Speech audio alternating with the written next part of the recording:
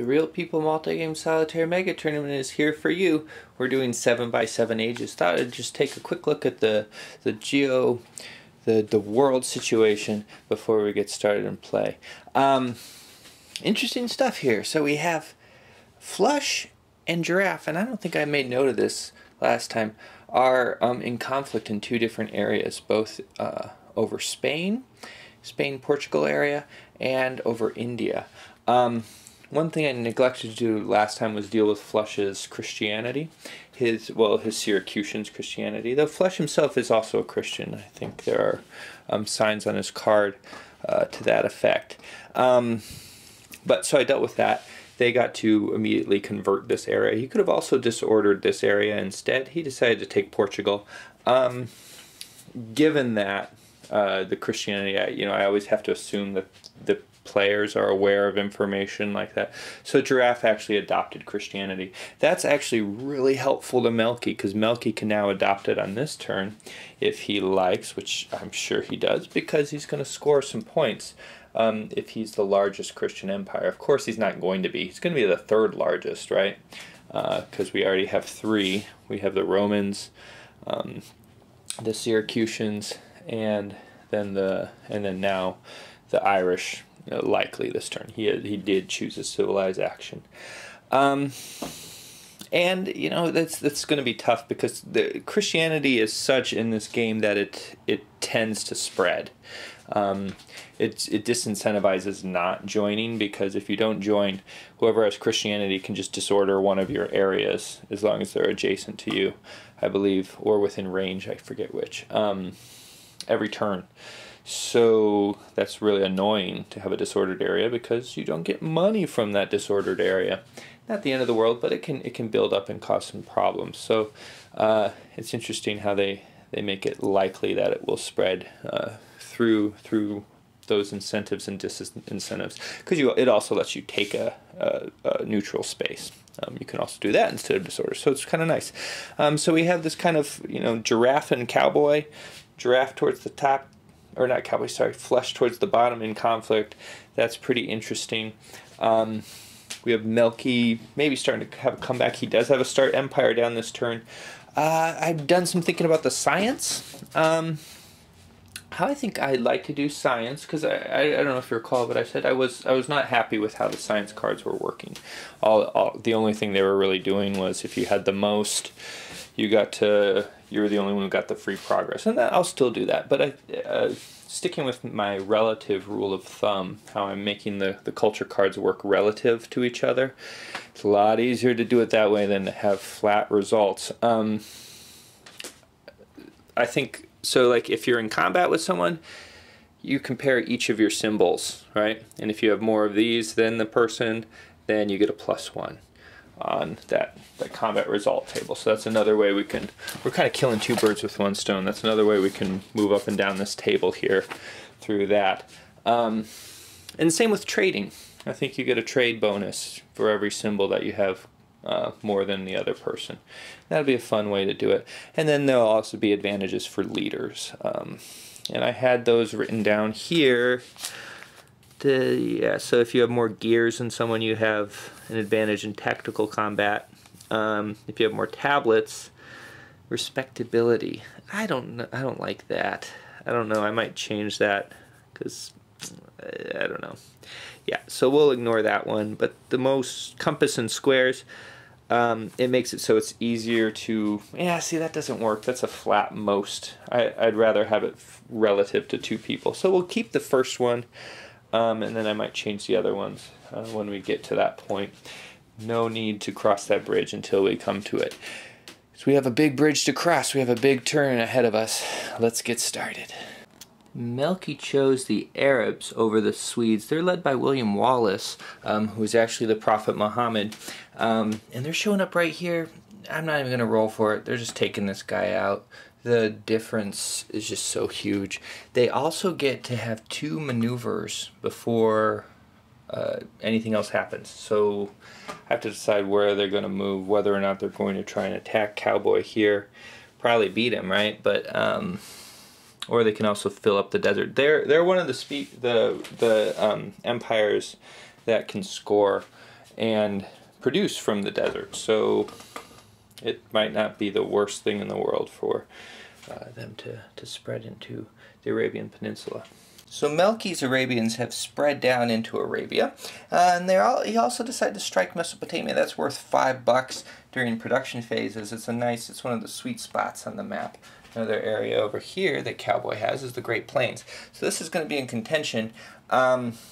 He thought about striking Palestine, decided didn't want to be involved in this runt clamp, so he's trying to kind of scoot around it here, give himself an opening out, and hopefully get some good resources from that. Because although he can take resources from the desert, it's not as much as the fertile lands of Mesopotamia. So normally this would have been a 3-to-1 pretty easy battle for him. Cowboy's playing this card Charge, which is going to let him double his cavalry. I don't know why they don't normally decide to charge, but apparently usually they don't charge. I don't know what they're doing. So that's going to take it to a 3-to-2 as opposed to a 3-to-1, right? Yeah, 3-to-1, 3-to-2. Yep. So in terms of our bonuses and penalties to the die roll, it's actually going to zero out. Normally it would be a -2 because of the fort, which is in Cowboy's favor there. But we're going to add 2. One because there's a leader, and another one because it's William Wallace. This is a rare case where the Duel of Ages card is actually going to impact the strategic battle because of his power has to do with inspiring others and whatnot. So it makes sense that he would add 1 to the die roll, even though his 7 Ages chit doesn't have any strategist tactic. Oh, and I forgot. Yeah, he's going to have the scientific advantage. But this is our new rule, so he's going to have an additional -3 to that. So this is not so good for Melki as it was looking. So it's going to be 3-to-2 -3 on the die roll. One advantage Melki does have is he has more units. So we'll see what we get. Blup. 1. That's a terrible roll.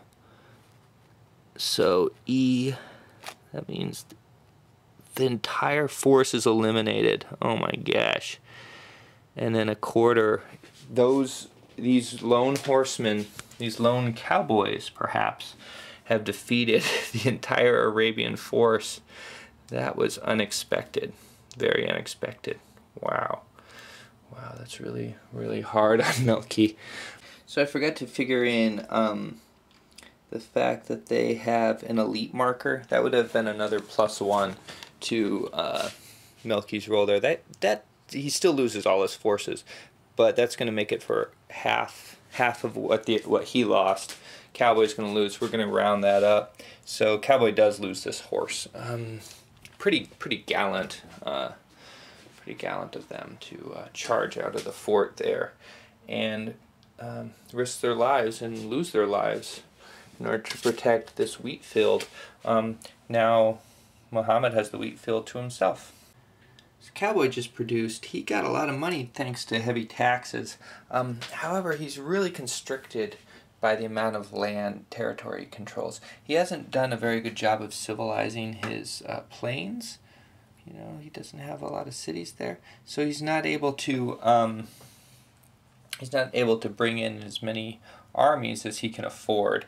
If he had been, you know, that 1 -1 because of the, or that 1 +1 because of the what do you call it, the marker, elite marker, really made a big difference there. If he had been able to keep Mesopotamia, he would have gotten 10 more bucks because he doubled his money, and then also he would have had another space that he could have produced units. So, you know, he's got the money, he's got, you know, some decent units, but he doesn't have enough. It's going to be really hard for him to expand back out. Tough position, tough position.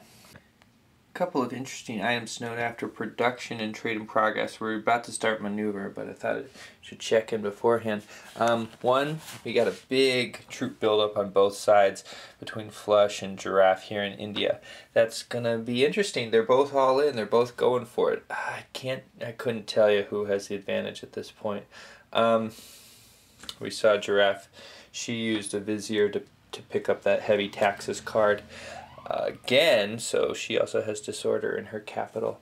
just like cowboy down here. What else happened? A lot of trading done with Runt. So Runt shot ahead, Runt's Amazons.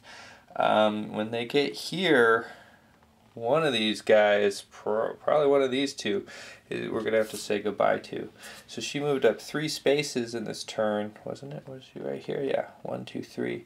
So it might be like 2 more turns if it keeps up at that at that rate. You know, it could always go faster. I think people are starting to see that, hey, that could be a strategy. You know, you can get people eliminated by just pushing someone ahead to that point. So that's pretty much what's going on.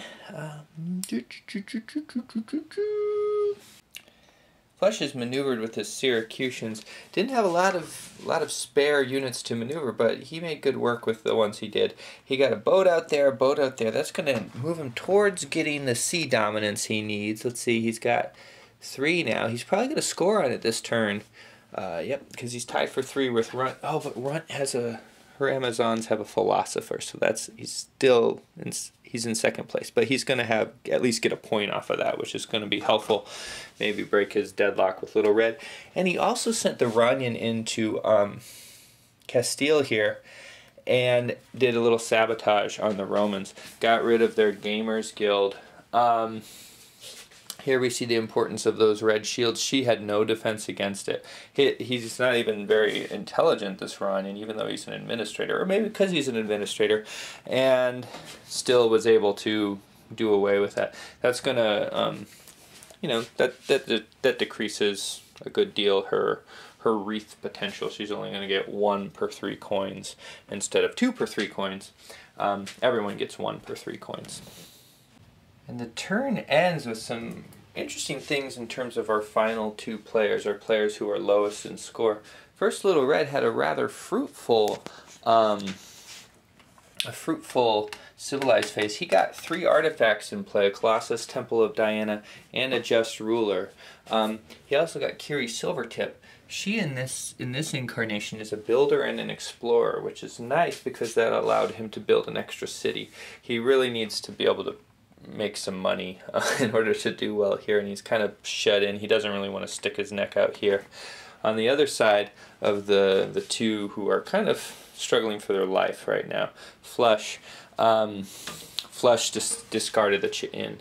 They weren't going to score many more points, didn't look like, because, you know, they still had the majority in Asia, but that was getting countered by the fact that they no longer had their homeland, and it would have been really hard for him to take it back, you know, at the bottom of the progress track like this.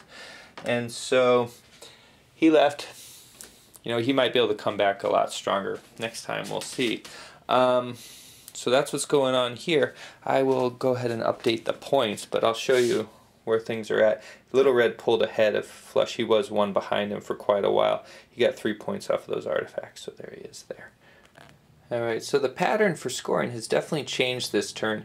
1, Runt has pulled way out ahead of Giraffe. She pulled in 10 that turn. Giraffe actually went down. She no longer has the progress lead, which was worth 2 points for her.